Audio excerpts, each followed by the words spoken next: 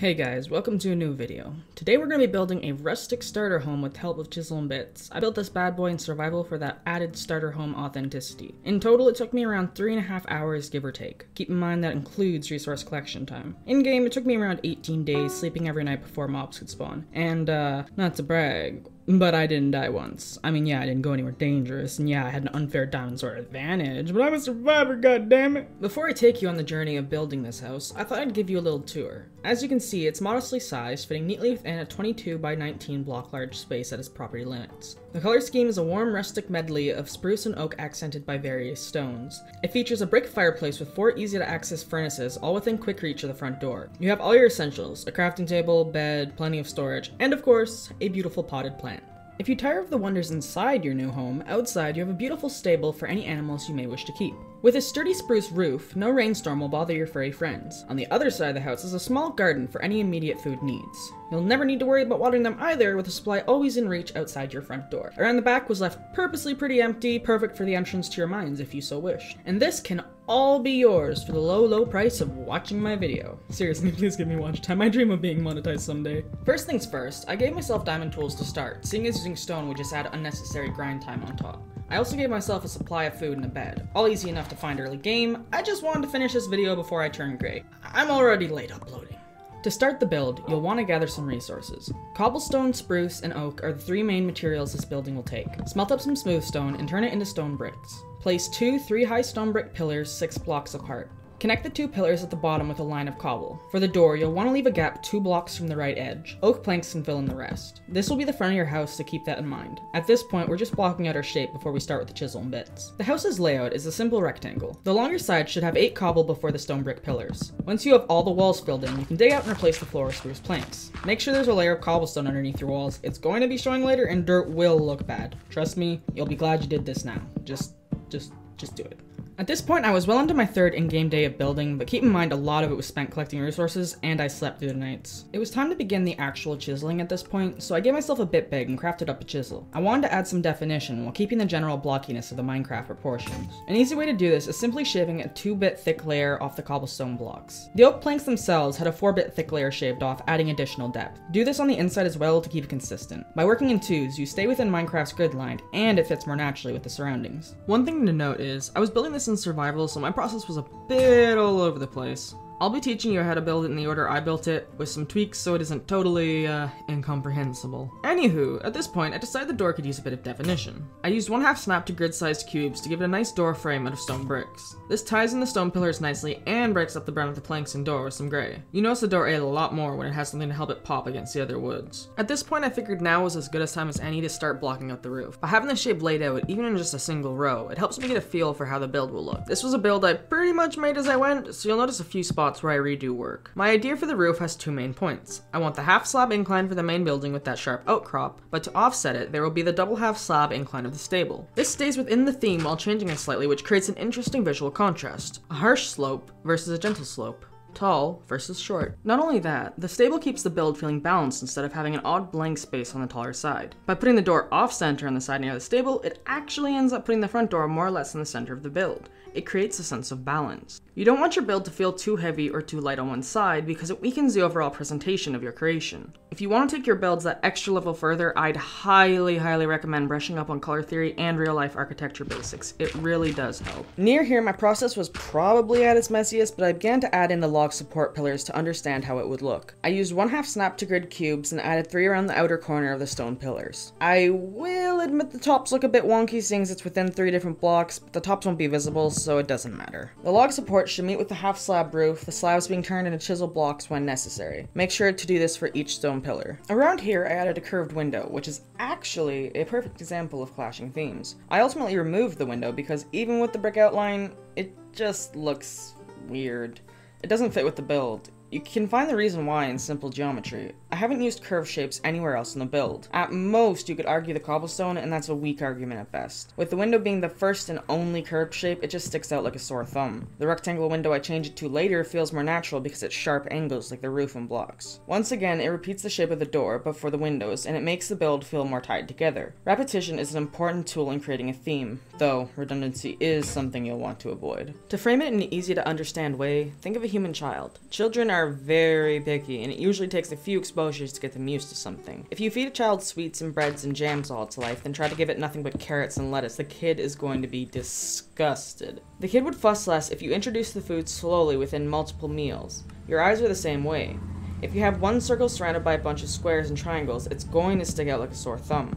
The only way to alleviate that would be to repeat the curve shape in other places on the build. Repetition. Back at the build, I've decided to abandon the unsatisfying curved window and add in a support beam on the fourth layer of block. It can be a full block because that already adds definition and it will help break up the oak planks. You want the support beam anywhere the wall goes higher than 3. Yes, it's in the way of the roof, but thanks to Chisel Bits, that's not a problem at all. On the tall side of the building, anything beyond the support beam should once again be the thinner plank walls. For the house's roof, I initially blocked it out in half slabs. On the underside, you'll want to add an additional 1/2 snap to grid cube line to make it look connected. Chisel bits and half slabs don't play nice, so you'll need to break the slabs you need to chisel, or simply build entirely in Chisel Bits. I mostly did it the way I did because I use vanilla blocks as a guideline. The roof should overhang the edges of the stone pillars by a single block on all sides. Make sure to bring said pillars up to meet the roof on the taller side. It's on day 5 of building that I finally get to constructing the stable. I decided to use spruce fences to add a dark contrast to the lightness of the oak walls.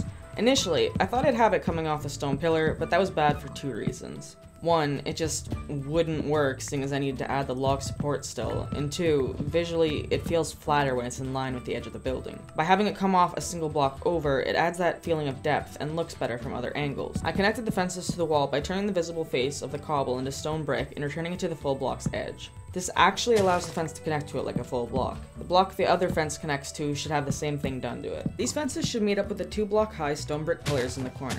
The stable is a square with 4 fences between the corners on every side other than the house's wall itself. For the gate, I removed the fence 2 blocks from the left. I added a bunch of 1/2 blocked grid line cubes of dirt into the grass using replace mode to give it a sort of trodden, lived-in feeling. I did leave 2 full blocks of grass, however, in case you wanted to keep sheep in there. The stable's roof goes up after 2 half slabs instead of 1 in a gentler slope, and once again has that added line to make it connected at the bottom. Same as the house's roof, it should overhang the stone pillars by 1 block. So at this point, it all seems pretty cut and dry to you guys, but by day 7, I had actually not finished either the house roof or the stable roof. A huge amount of time was eaten up by resource collection, building and breaking dirt scaffolding, and waiting for things to smelt. I explained it to you all pretty straightforwardly, but in actuality, I was sort of making it up as I went.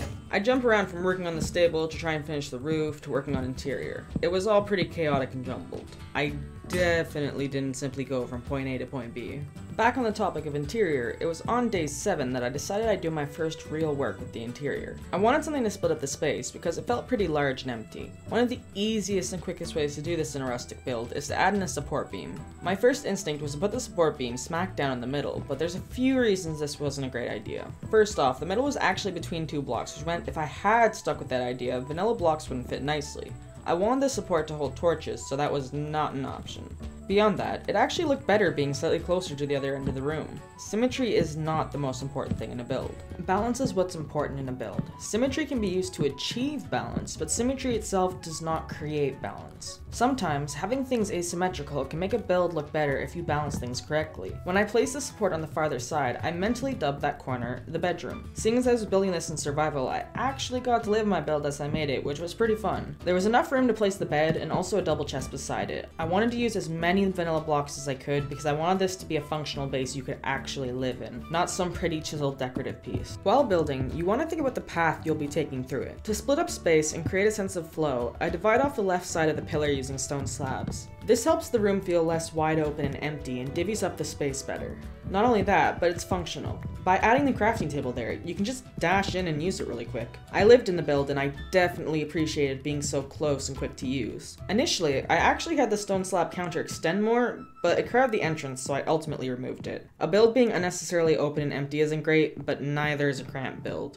It was on the beautiful dawn of day 8 that I decided to start on one of the key features of the build, the fireplace. Above all, I wanted functionality, of course. I've been smelting so much at this point, 1 furnace was not gonna cut it. Put 4 furnaces in a 2x2 shape, 1 block between it and the front wall of the house. Make sure to harvest plenty of clay and put a pin in it while it smelts. We'll come back to this once the bricks are ready. Day 9, I decided the build could use some more windows. I still hadn't finished the stable roof or even properly started the fireplace, but yeah.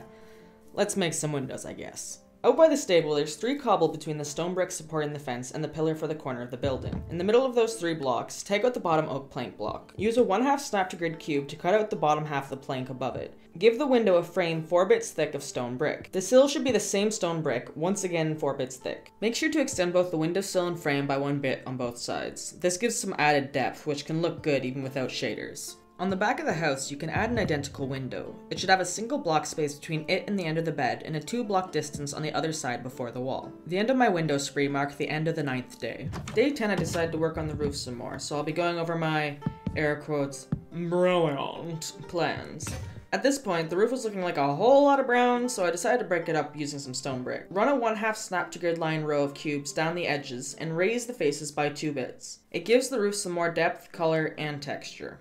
Hopefully all your clay is done smelting by now, because it's time to get started on the fireplace. Replace the 8 spruce planks under and around the furnaces with stone. Makes sense to have a less, shall we call it, flammable material where you're cooking things. I removed the furnaces so I could build up the back wall of brick 1/2 snap to grid cubes. Make sure they encase the sides of the furnaces while leaving the front open. It was around this point I ran out of bricks, so a lot of time was wasted just hunting for more clay. I hadn't scoped up the area beyond making sure I had a source of both spruce and oak, and I ended up bumbling around quite a bit. A lot of time was wasted. Assuming you have the needed brick, make sure you add the 1/2 sized cubes to the outside side of the wall as well. This looks cool, adds a pop of new color, and makes sense function-wise, so I think it's worth the extra brick. For the chimney, you'll want to encase the top of the furnaces like I've done here, leaving that gap still for the smoke and hot air an actual forge would create. Raise this column up until it meets the roof, and remember to fill in the corners of the fireplace. I started out with them poked out, but decided I didn't like it and changed it. At this point, you should have a solid base to your fireplace, and it's time to start on the chimney itself. Bring that smoke chute up using the 1/2 sized cubes until it's level with the tallest bit of the roof it's touching. Then, go in a layer and make a 2x2x3 box of those 1/2 cubes over top the smoke hole. Using 1/4 cubes, you can add a lip of brick around the top of the chimney. If you pop the edges out, it'll look a lot more rounded. Use more 1/4 sized cubes to put a ring of stone brick around the base of the thinner part. I also replaced the top of the chimney with some stone brick for that added detail. The last thing to do is poke a 2x2 hole of 1/4 sized cubes down the center and the chimney is complete. To finish up the fireplace inside, just soften the corners by adding some 1/4 sized cubes and take away where needed. I added a 2-bit thick frame of cobble around the stone part of the floor, but that's completely optional. At this point, your fireplace is complete. By the end of day 13, I had finally finished the stables and was looking towards placing a farm.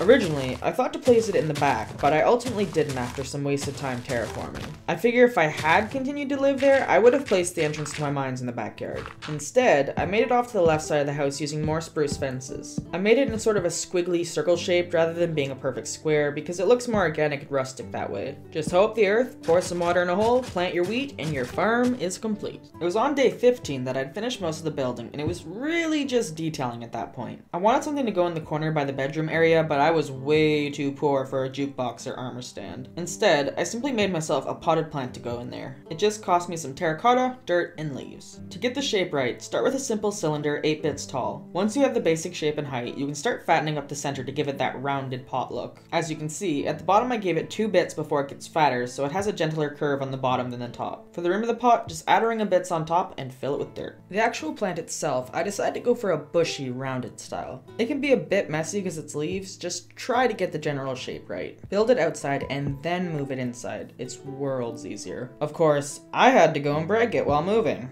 Turns out, hitting undo after placing a chiseled block doesn't give you the chiseled block back, it just gives you the material back, but the block itself is snapped out of existence. The second bush I built was messier and a bit pointier, but it still got the job done. It was a good bush. With my lovely pop of greenery added in, I decided the wall was still missing something. Thankfully, there was just enough room to smuggle in some double chests without feeling crowded. Not only do you get triple the storage, it also fills space nicely. At this point, the sun was setting on the 15th day, and finally, I felt like I was nearly done. I had lived in this little house, had experienced weeks of in-game time toiling away to make it perfect. It was humble, but it was my home.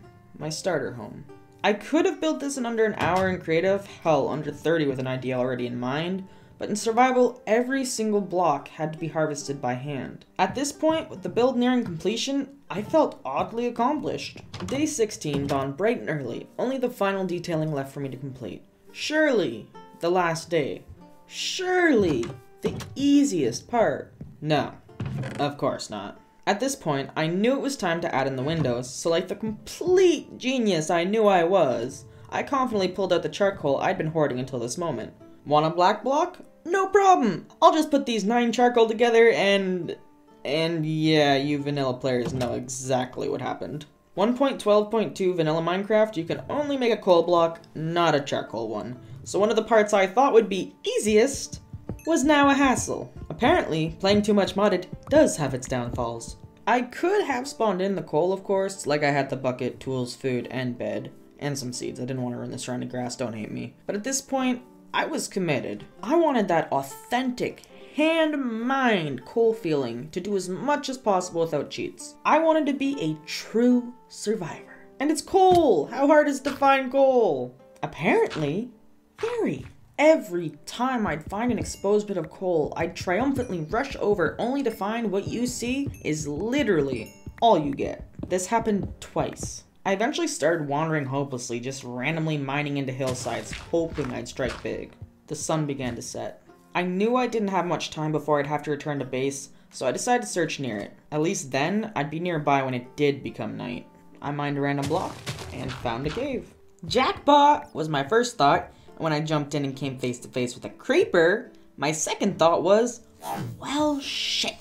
My third thought while running like a little female wolf was, yo, is that coal? My search at its end at long last, I turned and faced down the green monster. With the skills of only a true PvP master, I used the ancient technique of poke it a bit and accidentally let it blow up because you're a dunce. Masterful.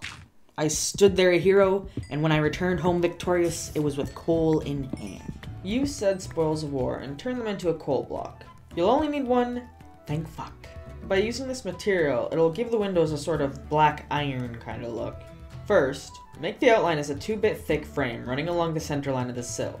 In the middle of said frame, make the edge of what would be 2 halves of a window you can open. It should be 2 by 2 bits thick. Then, add 2 horizontal lines, one on the 8th bit from the top, one on the 8th bit from the bottom. Follow this formula for both other windows, and with that, the windows are finally done. I did do some fiddling around with the fireplace, considering adding a grate, but I didn't in the end. While you could still access the furnaces through a grate, it made less sense realism-wise. Unless it was able to be open, which my design wasn't, getting stuff in and out would be actually impossible. For the path, I initially thought of doing a sort of cobble path kind of idea, but I'd trash it pretty quick. It just looked weird. Like, really weird. Maybe adding dirt under it would have made it look better, but as it was just sort of vaguely uncomfortable to look at. Instead, I employed the same tactic used in the stable with the petering out dirt 1/2 cubes. It looks good, in my opinion, like a naturally trodden dirt path, so it tends to be my default in rustic builds. As a final touch to the build, I figured I'd add one of the most essential things, an infinite water source. Even with the river so close, it's still nice not having to hop up and down the hill every time you want a bucket of water. I filled the bottom with stone slabs and added a 1-bit thin layer of stone to the grass blocks on the side. I then chiseled a full block of stone slab to get the material and ringed the pool in 1/2 sized cubes of stone slab. This next step is super optional, but I think it takes it that extra bit further. If you use smooth stone, it actually looks almost identical to the color that splits up the slabs. First, replace the corners with single bits of grass to give a slightly rounded look. Then, use the stone to outline the edges of the new shape. This way, it actually looks like those are the edges of custom cut slabs, rather than having it just cut off halfway through the slab texture. Once you've filled your new pool with water, that's pretty much it. You have yourself a rustic starter home made using Chisel Bits and easy to find resources. I hope the video was helpful. It was pretty fun to record. I don't build in survival a huge amount, so it was pretty nice to make a nice cozy starter home. This wasn't a super structured tutorial, seeing as when I build in survival I'm incapable of doing things in order, but hopefully it was easy enough to follow along. I'd love to hear your thoughts on the build in the comments. Let me know what you would have changed to make it more to your personal tastes. Would you like to see more starter homes done with different materials and styles? Feel free to hit that like button, or don't, I'm not your boss. But if I was your boss, I'd tell you to subscribe too. Maybe even share. Crappy jokes aside, congrats if you made it to the end of the video. I hope you're having a good one. Stay safe.